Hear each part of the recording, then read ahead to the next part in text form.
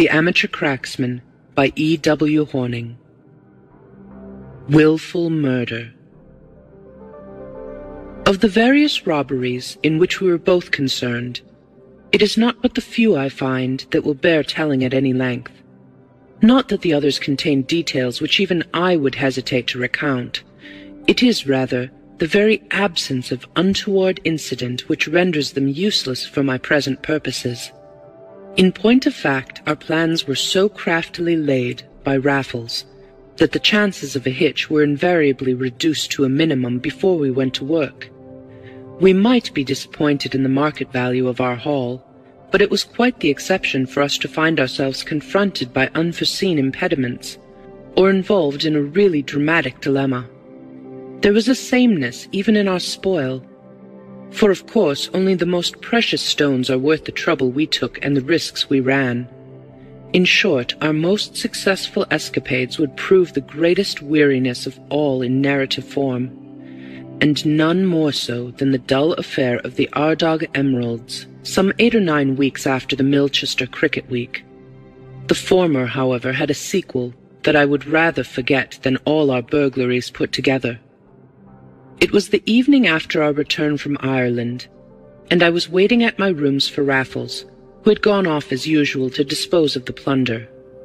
Raffles had his own method of conducting this very vital branch of our business, which I was well content to leave entirely in his hands. He drove the bargains, I believe, in a thin but subtle disguise of the flashy seed order, and always in the Cockney dialect, of which he had made himself a master. Moreover, he invariably employed the same fence, who was ostensibly a money-lender in a small, but yet notorious way, and in reality a rascal as remarkable as Raffles himself. Only lately I had also been to the man, but in my proper person. We had needed capital for the getting of these very emeralds, and I had raised £100, on the terms you would expect, from a soft-spoken greybeard with an ingratiating smile, an incessant bow, and the shiftiest old eyes that ever flew from rim to rim of a pair of spectacles.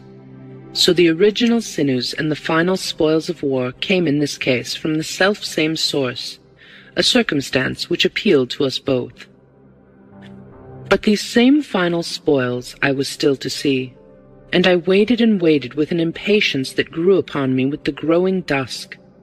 At my open window I had played Sister Anne until the faces in the street below were no longer distinguishable, and now I was tearing to and fro in the grip of horrible hypotheses, a grip that tightened when at last the lift gates opened with a clatter outside that held me breathless until a well-known tattoo followed on my door. "In the dark?" said Raffles as I dragged him in. "Why, Bunny, what's wrong?" "Nothing, now you've come," said I, shutting the door behind him in a fever of relief and anxiety. "Well, well, what did they fetch?" "500. Down?" "Got it in my pocket." "Good man," I cried. "You don't know what a stew I've been in. I'll switch on the light. I've been thinking of you and nothing else for the last hour. I was ass enough to think something had gone wrong." Raffles was smiling when the white light filled the room, but for the moment I did not perceive the peculiarity of his smile. I was fatuously full of my own late tremors and present relief, and my first idiotic act was to spill some whiskey and squirt the soda water all over in my anxiety, to do instant justice to the occasion. "So you thought something had happened?" said Raffles, leaning back in my chair as he lit a cigarette, and looking much amused. "What would you say if something had? Sit tight, my dear chap. It was nothing of the slightest consequence, and it's all over now. A stern chase and a long one, Bunny, but I think I'm well to windward this time." And suddenly I saw that his collar was limp, his hair matted, his boots thick with dust. "The police?" I whispered aghast. "Oh dear, no. Only old Baird." "Baird? But wasn't it Baird who took the emeralds?" "It was." "Then how came he to chase you?" My dear fellow, I'll tell you if you give me a chance. It's really nothing to get in the least excited about. Old Baird has at last spotted that I'm not quite the common cracksman I would have him think me, so he's been doing his best to run me to my burrow." "And you call that nothing?" "It would be something if he had succeeded, but he has still to do that. I admit, however, that he made me sit up for the time being. It all comes of going on the job so far from home. There was the old brute with the whole thing in his morning paper. He knew it must have been done by some fellow who could pass himself off for a gentleman, and I saw his eyebrows go up the moment I told him I was the man, with the same old twang that you could cut with a paper knife. I did my best to get out of it, swore I had a pal who was a real swell, but I saw very plainly that I had given myself away. He gave up haggling. He paid my price as though he enjoyed it, but I felt him follow me when I made tracks, though of course I didn't turn round to see." "Why not?" "My dear Bunny, it's the very worst thing you can do. As long as you look unsuspecting, they'll keep their distance. And so long as they keep their distance, you stand a chance. Once show that you know you're being followed, and it's flight or fight for all you're worth. I never even looked round, and mind you never do in the same hole. I just hurried up to Blackfriars and booked for High Street, Kensington, at the top of my voice, and as the train was leaving Sloane Square, out I hopped, and up all those streets like a lamplighter and round to the studio by the back streets. Well, to be on the safe side, I lay low there all the afternoon, hearing nothing in the least suspicious, and only wishing I had a window to look through instead of that beastly skylight. However, the coast seemed clear enough, and thus far it was my mere idea that he would follow me. There was nothing to show he had. So at last I marched out in my proper rig, almost straight into old Bard's arms. "What on earth did you do?" "Walked past him as though I'd never set eyes on him in my life, and didn't then. Took a hansom in the King's Road and drove like a deuce to Clapham Junction. Rushed onto the nearest platform without a ticket, jumped onto the first train I saw, got out at Twickenham, walked full tilt back to Richmond, took the district to Charing Cross, and here I am, ready for a tub and a change, and the best dinner the club can give us. I came to you first because I thought you might be getting anxious. Come round with me and I won't keep you long." "You're certain you've given him the slip?" I said as we put on our hats. "Certain enough, but we can make assurance doubly sure," said Raffles, and went to my window, where he stood for a moment or two looking down in the street. "All right?" I asked him. "All right," said he, and we went downstairs forthwith, and so to the Albany arm in arm. But we were both rather silent on our way. I, for my part, was wondering what Raffles would do about the studio in Chelsea, whither, at all events, he had been successfully dogged. To me, the point seemed one of immediate importance, but when I mentioned it, he said there was time enough to think about that. His one other remark was made after we had nodded, in Bond Street, to a young blood of our acquaintance who happened to be getting himself a bad name. "Poor Jack Rutter," said Raffles with a sigh. "Nothing sadder than to see a fellow going to the bad like that. He's about mad with drink and debt, poor devil. Did you see his eye? Odd that we should have met him tonight, by the way. It's old Baird who's said to have skinned him. By God, but I'd like to skin old Baird." And his tone took a sudden low fury, made the more noticeable by another long silence, which lasted indeed throughout an admirable dinner at the club, and for some time after we had settled down in a quiet corner of the smoking-room with our coffee and cigars. Then at last I saw Raffles looking at me with his lazy smile, and I knew that the morose fit was at an end. "I dare say you wonder what I've been thinking about all this time," said he. "I've been thinking what rot it is to go doing things by halves."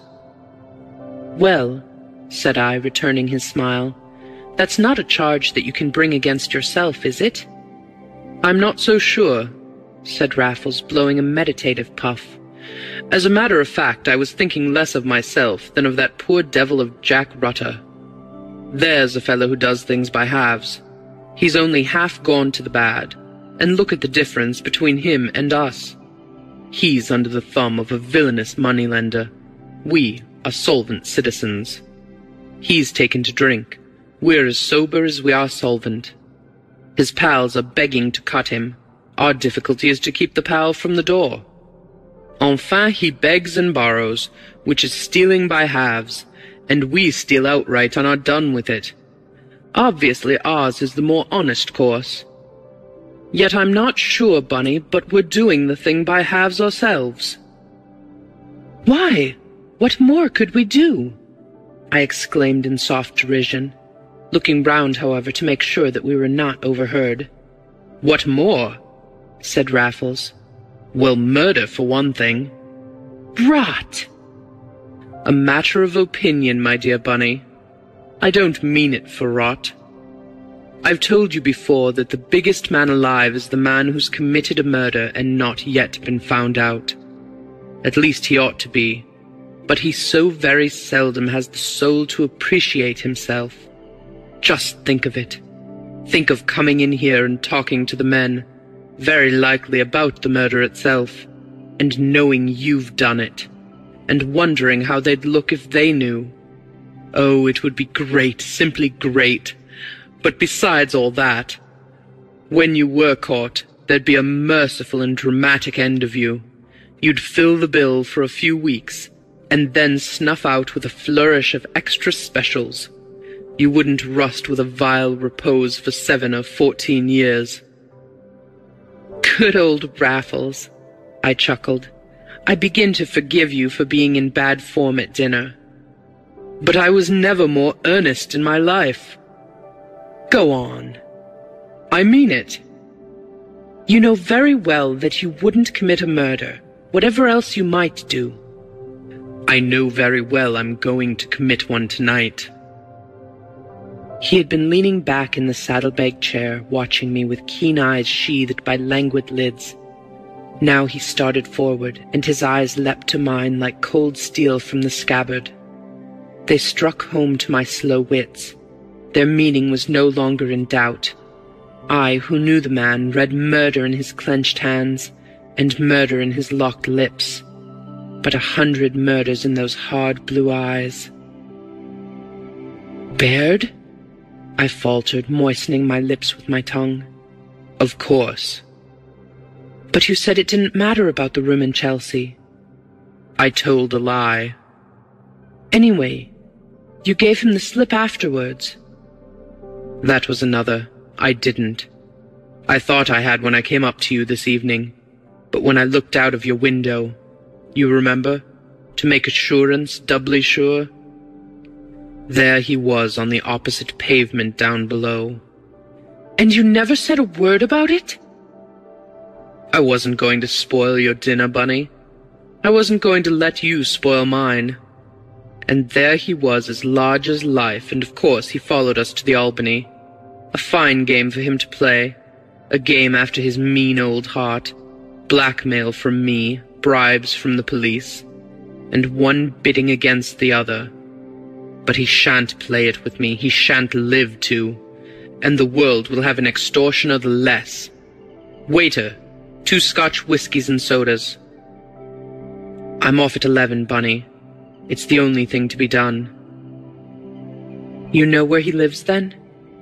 Yes, out Willesden way, and alone. The fellow's a miser, among other things. I long ago found out all about him. Again I looked round the room. It was a young man's club, and young men were laughing, chatting, smoking, drinking, on every hand. One nodded to me through the smoke. Like a machine, I nodded to him and turned back to Raffles with a groan. Surely you will give him a chance, I urged. The very sight of your pistol should bring him to terms. It wouldn't make him keep them. But you might try the effect. I probably shall. Here's a drink for you, Bunny. Wish me luck. I'm coming too. I don't want you. But I must come. An ugly gleam shot from the steel-blue eyes. "To interfere?" said Raffles. "Not I." "You give me your word?" "I do." "Bunny, if you break it, you may shoot me too." "I most certainly should," said Raffles solemnly. "So you come at your own peril, my dear man. But if you are coming, well, the sooner the better, for I must stop at my rooms on the way." 5 minutes later, I was waiting for him at the Piccadilly entrance to the Albany. I had reason for remaining outside. It was the feeling, half hope, half fear, that Angus Baird might still be on our trail, that some more immediate and less cold-blooded way of dealing with him might result from a sudden encounter between the moneylender and myself. I would not warn him of his danger, but I would avert tragedy at all costs. And when no such encounter had taken place, and Raffles and I were fairly on our way to Willesden, that, I think, was still my honest resolve. I would not break my word if I could help it, but it was a comfort to feel that I could break it if I liked, on an understood penalty. Alas, I fear my good intentions were tainted with a devouring curiosity, and overlaid by the fascination which goes hand in hand with horror. I have a poignant recollection of the hour it took us to reach the house. We walked across St. James's Park. I can see the lights now, bright on the bridge and blurred in the water. And we had some minutes to wait for the last train to Willesden. It left at 11:21, I remember, and Raffles was put out to find it did not go on to Kensal Rise. We had to get out at Willesden Junction and walk on through the streets into fairly open country that happened to be quite new to me. I could never find the house again. I remember, however, that we were on a dark footpath between woods and fields when the clocks began striking 12. "Surely," said I, "we shall find him in bed and asleep." "I hope we do," said Raffles grimly. "Then you mean to break in?" "What else did you think?" I had not thought about it at all. The ultimate crime had monopolized my mind. Beside it, burglary was a bagatelle, but one to depreciate nonetheless. I saw obvious objections. The man was au fait with cracksmen and their ways. He would certainly have firearms, and might be the first to use them. "I could wish nothing better," said Raffles. "Then it will be man to man, and devil take the worst shot. You don't suppose I prefer foul play to fair, do you? But die he must, by one or the other, or it's a long stretch for you and me." "Better that than this." "Then stay where you are, my good fellow. I told you I didn't want you, and this is the house, so good night." I could see no house at all, only the angle of a high wall rising solitary in the night, with the starlight glittering on battlements of broken glass, and in the wall a tall green gate, bristling with spikes, and showing a front for battering rams in the feeble rays an outlying lamp-post cast across the new-made road. It seemed to me a road of building sites, with but this one house built all by itself at one end. But the night was too dark for more than a mere impression. Raffles, however, had seen the place by daylight, and had come prepared for the special obstacles. Already he was reaching up and putting champagne corks on the spikes, and in another moment he had his folded covert coat across the corks. I stepped back as he raised himself, and saw a little pyramid of slates snip the sky above the gate. As he squirmed over, I ran forward, and had my own weight on the spikes and corks and covert coat when he gave the latter a tug. "Coming after all?" "Rather." "Take care, then. This place is all bell wires and springs. It's no soft thing, this. There, stand still while I take off the corks." The garden was very small and new, with a grass plot still in separate sods, but a quantity of full-grown laurel stuck into the raw clay beds. "Bells in themselves," as Raffles whispered, There's nothing else rustles so, cunning old beast. And we gave them a wide berth as we crept across the grass. He's gone to bed. I don't think so, Bunny. I believe he's seen us. Why? I saw a light. Where? Downstairs for an instant when I... His whisper died away. He had seen the light again, and so had I. It lay like a golden rod under the front door and vanished. It reappeared like a golden thread under the lintel and vanished for good. We heard the stairs creak and cease, also for good. We neither saw nor heard any more, though we stood waiting on the grass till our feet were soaked with the dew. I'm going in, said Raffles at last. I don't believe he saw us at all. I wish he had. This way. We trod gingerly on the path, but the gravel stuck to our wet soles and grated horribly in a little tiled veranda with a glass door leading within. It was through this glass that Raffles had first seen the light, and now he proceeded to take out a pane, with the diamond, the pot of treacle, and the sheet of brown paper which was seldom omitted from his impedimenta.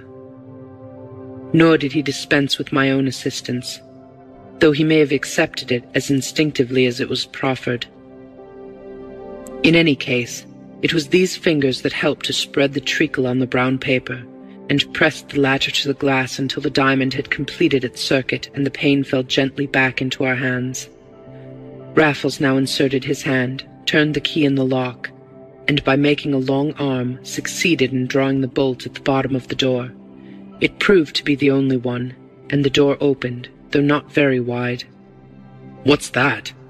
said Raffles, as something crunched beneath his feet on the very threshold. "A pair of spectacles," I whispered, picking them up. I was still fingering the broken lenses and the bent rims when Raffles tripped and almost fell, with a gasping cry that he made no effort to restrain. "Hush, man, hush!" I entreated under my breath. "He'll hear you." For answer his teeth chattered, even his, and I heard him fumbling with his matches. "No, Bunny, he won't hear us," whispered Raffles presently, and he rose from his knees and lit a gas as the match burnt down. Angus Baird was lying on his own floor, dead, with his grey hairs glued together by his blood. Near him a poker, with the black end glistening, in a corner of his desk, ransacked, littered. A clock ticked noisily on the chimney-piece. For perhaps 100 seconds, there was no other sound. Raffles stood very still, staring down at the dead, as a man might stare into an abyss after striding blindly to its brink. His breath came audibly through the wide nostrils. He made no other sign, and his lips seemed sealed. "That light," said I hoarsely. "The light we saw under the door." With a start he turned to me. "It's true. I had forgotten it. It was in here I saw it first." "He must be upstairs still." "If he is, we'll soon rout him out. Come on." Instead, I laid a hand upon his arm, imploring him to reflect, that his enemy was dead now, that we should certainly be involved, that now or never was our own time to escape. He shook me off in a sudden fury of impatience, a reckless contempt in his eyes, and bidding me save my own skin if I liked, he once more turned his back upon me, and this time left me half resolved to take him at his word. Had he forgotten on what errand he himself was here? Was he determined that this night should end in black disaster? As I asked myself these questions, his match flared in the hall. In another moment the stairs were creaking under his feet, even as they had creaked under those of the murderer, and the humane instinct that inspired him in defiance of his risk was borne in also upon my slower sensibilities. Could we let the murderer go? My answer was to bound up the creaking stairs and to overhaul Raffles on the landing. But 3 doors presented themselves. The first opened into a bedroom with the bed turned down but undisturbed. The second room was empty in every sense. The third door was locked. Raffles lit the landing gas. "He's in there," said he, cocking his revolver. "Do you remember how we used to break into the studies at school? Here goes." His flat foot crashed over the keyhole. The lock gave. The door flew open, and in the sudden draft, the landing gas heeled over like a cobble in a squall. As the flame righted itself, I saw a fixed bath, 2 bath towels knotted together, an open window, a cowering figure, and Raffles struck aghast on the threshold. "Jack Rutter?"